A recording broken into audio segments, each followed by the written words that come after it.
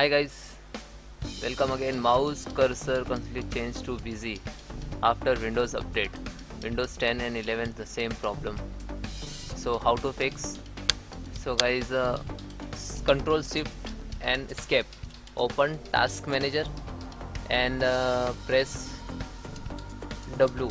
W for Windows and right click to Windows Explorer and then restart. Okay, and then close.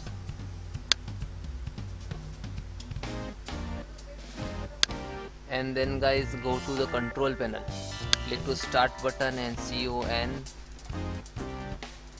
go to control panel, uninstall program, uninstall latest update, and latest update you can uninstall. Click to uninstall, select and uninstall, and please wait to 10 to 15 minutes because now it is installing, uninstalling. And then guys, again go to control panel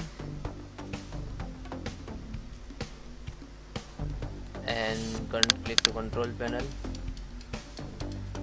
uninstall, uninstall, and you uninstall third party antivirus like AVP and what.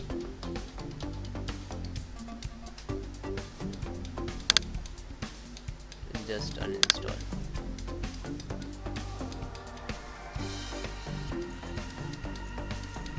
And then when uninstall finish, and then